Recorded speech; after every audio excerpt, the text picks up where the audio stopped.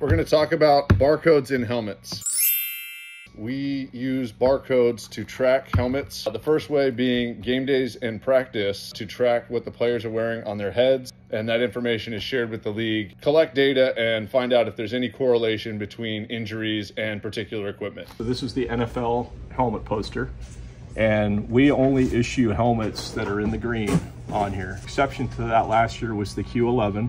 And we do have some players that wore that, Keenan Allen, Mike Williams. And that is this helmet here. That's the Q11. But in 24, this won't be allowed on the field anymore. This helmet here, this is the trench helmet. Joey Bosa wears this helmet. That's the #1 rated helmet on here. You can see that it's got this bumper on the front. Anything in the green is very, very close. The NFL knows exactly which helmets our players are wearing through the scanning process, and we abide by this. So we only put our players in the best helmet.